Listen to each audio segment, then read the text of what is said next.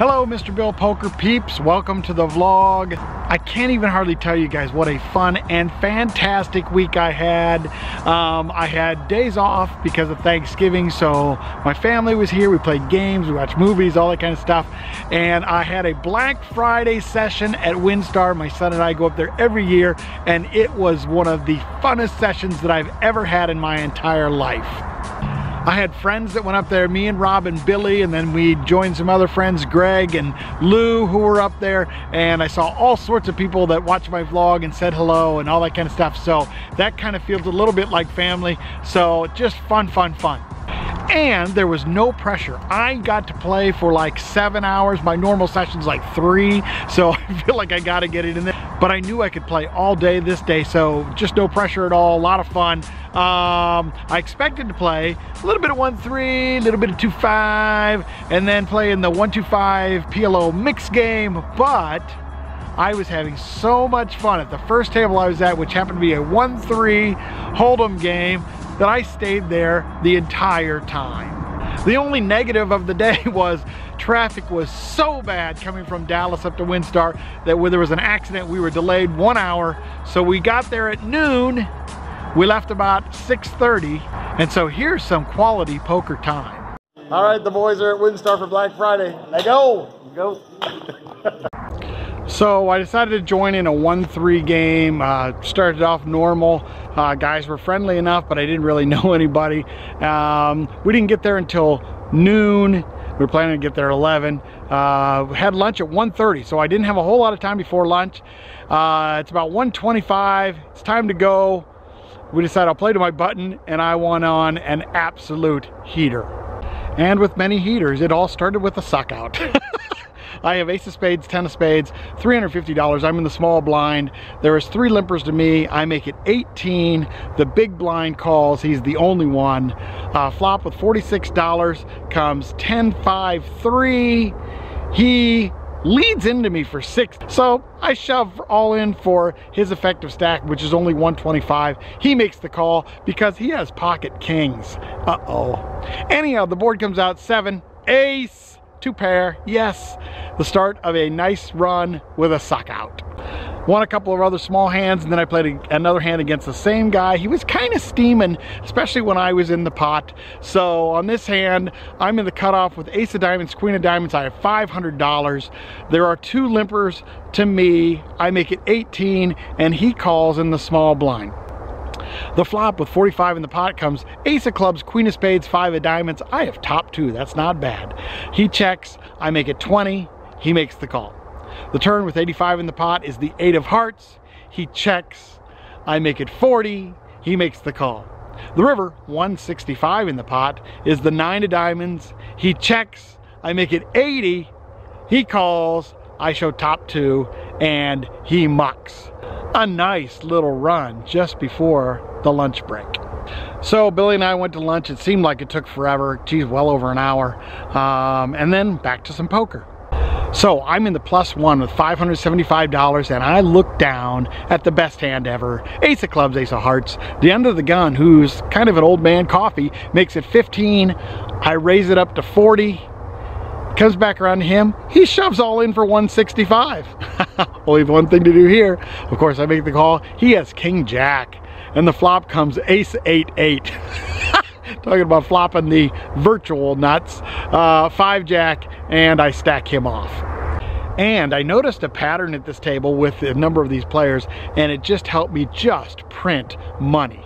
There was a number of guys, if they raised to $20 to $25, they had a very, very good hands. Queens, kings, aces, ace, king suited. But if they only raised to $10 or $13, it means they were weak. Queen 10, 6, 7. So I took advantage of that. I'm in the small blind with pocket 9s. I've gotten it up to $800 now. The under the gun, who's one of these players, makes it 10. There's 3 callers, comes to me. I bump it up to 65. And they all fold. Probably the easiest $40 I've ever earned. Now, after a while, the tables were getting significantly tougher, where they kept replacing players who weren't so good with good players. For example, my buddy Rob came to the table after one of the not so good players got stacked off. Rob was the captain at his previous table. He was up like $400, but he decided, hey, he wanted to have fun. It's Black Friday. Let's play with my friends. So he came over to our table, made our table tougher. But he also got to see some of the Mr. Bill goodness that happened this day. So on this hand, I'm in the +1 with $900. I have Queen of Hearts, Jack of Hearts. Under the gun, the old man coffee guy who had bought back in maybe 3 or 4 times. He makes it 18. I make the call. The cutoff and the small blind also call. So on the flop, there's $75. It comes Jack, 8, 3. I have top pair. Small blind checks. Old man coffee goes all in for 81. I've seen this story before. He may have queens, kings, or aces, but he may have nothing. Like ace, king, ace, queen. So I call, everybody else folds. The board runs out 10, 4, and he turns over ace, king for another nice win for Mr. Bill. So I'm pretty much on fire. It's gonna take the fire department to put out this house, baby. Anyhow, so the very next hand, $1,000, I'm in the cutoff. I have pocket aces. Middle position 1 makes it 20. I raise it up to 50, comes back around to him. He goes all in for his effective stack of $230. Of course, there's only one thing to do again. I make the call. The board runs out. Queen, Jack, 10, 5, 7, and he has pocket 10s. Oh, he was the fire department. He put out the fire. This was a $500 difference to my bottom line, although I can't really complain because I ran pretty darn good this day. All right, I played this next hand against my buddy Rob. I am under the gun with pocket 9s. I have $800. I make it 15. The +1 and the cutoff calls. It comes back around to Rob. He makes it 50. Now I know my buddy. He's got a good hand here, but it's only $35 more. There may be other players calling. I can certainly set mine here. I make the call. The cutoff calls also. So there's 3 of us on the flop, 169 in the pot. Bingo bongo, baby. 9-7 deuce. I flop top set. It checks to Rob. He makes it 75. Now, I'm trying to tell my buddy I've really got a good hand here. I'm not fooling around, but I want the other guy to stay too. So I raise, but relatively small. I make it 175. The other guy folds. Rob should know that I am not messing around here. When we play at WinStar together, whether people like this or not, I don't play as tough on Rob. Now, when we're playing in our regular league or a regular cash game with all of our friends, we play just as hard on each other. But I don't want to take his money at WinStar. He doesn't want to take mine. So I tried to tell him. He made the call anyways. So I pretty much told him on the turn of the river, Rob, I've got it, just fold. The turn came, he said, you gotta have 9s or 7s. I said, Rob, I have 9s. I even showed it to him. He only had $75 left, so he didn't lose the rest of that. I tried to tell him on the flop, but he didn't really listen. So for the last hour that we played, I had 2 more of my vlog watching friends join the table. It made the table much tougher, but it was so much fun. Brant Robinette and Lance, who I had played with at the Hideaway, both came to our table. Lance especially, he doesn't like to fold to Mr. Bill. He likes to stack me off, and we had a couple of battles. I got him a couple of times, he got me a couple of times, but it was fun. Just a lot of banter, a lot of fun talk, a lot of interesting talk about football and fantasy football and DFS and poker and all sorts of stuff, but it was just really a lot of fun. And shouldn't poker be that way? I mean, I'm not a professional, so but I want to win money, right? You can be serious and have serious fun too. It was just really great. A lot of talk. Nobody got mad. We were bantering and giving each other a hard time and teasing each other and just having great fun at the poker table. It can't get any better than that. All right, when I play poker at WinStar or anywhere with my son or some of my friends, we always go and try and sweat each other on a few hands. Billy sweated me on only 2 hands this entire day, and I'm gonna tell you about both of them. This is pretty unbelievable. The first hand, I have ace of spades, 4 of clubs. I'm on the button, I have $600. The +1 makes it 15, the cutoff calls, and I make the call. The flop with 48 in the pot comes king, deuce, 3. I have a gutter ball, nothing too exciting. The +1 makes it 20. The cutoff calls, that's enough for me. I make the call also. The turn with 108 in the pot. Bingo bongo, right in the window of 5. I have got the nuts, and this table has been playing pretty darned aggressive. It goes check, check to me. I make it 40. Unbelievable. Everybody folds. I thought for sure I was gonna stack somebody off on this hand, but Billy said, oh my gosh, Dad, you are the luckiest player. Oh yeah? Hold my beer, because wait till this next hand, my friend. So I told everybody, I'm on the button. I told everybody, guys, this is gonna be my last hand. I gotta go. We're gonna meet my family for dinner and all that kind of stuff. Last hand of the night. Billy's over there sweating me. I am on the button with Jack of clubs, 9 of hearts. I have $900. There are 4 limpers. The big blind makes it 15. The cutoff calls and I call. The flop, 52 in the pot, comes king of clubs, 10 of hearts, 4 of spades. The big blind, who was kind of a younger guy, mid-20s, did not look real confident. I think he hadn't played a whole lot. He makes it 25. The other guy folds. I make the call. I got a gutter ball. I'm on fire today. Let's see what happens. The turn, 102 in the pot. Queen of hearts. Bingo bongo, baby. I got the nuts again. This is ridiculous.